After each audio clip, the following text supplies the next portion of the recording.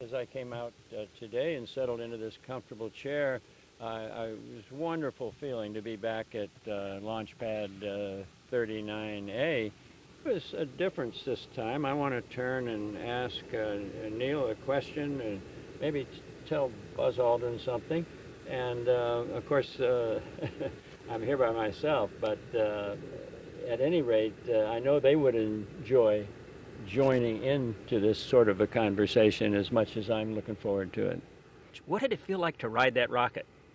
The feeling on board a Saturn V after engine ignition is quite different than what you might imagine.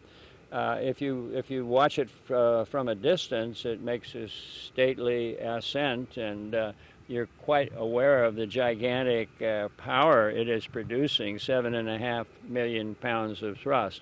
But inside, it's a different situation. Inside, you're not worried about your power so much as you're worried about your steering, and you're suspended inside the cockpit, not too far away from that launch umbilical tower that's right off to one side.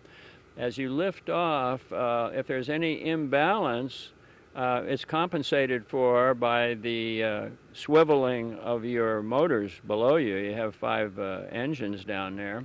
And as you ascend very slowly, majestically, inside, it's a different situation. You feel jiggling left to right, and you're not quite sure whether those jiggles are as big or small as they should be, or how much closer they're going to put you to that launch umbilical tower, which you do not very much want to hit right that moment. So it's a totally different feeling at liftoff.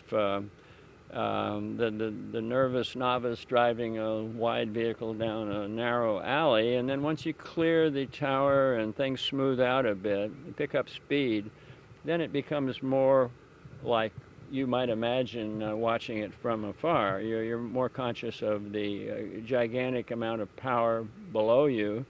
You're more conscious of the acceleration and the speed that you're picking up, and then you soon find out that your machine, your Saturn, breaks apart into pieces. When it's finished with piece number 1, jettisons it, and that gives you a momentary skyrocket inside the cockpit. The cockpit is immediately full of not any fire or flames, but the vision, the idea, the sight of being surrounded by fire. Then when it gets through that little hiccup, from then on it's a quieter, more rational, silent ride all the way to the moon.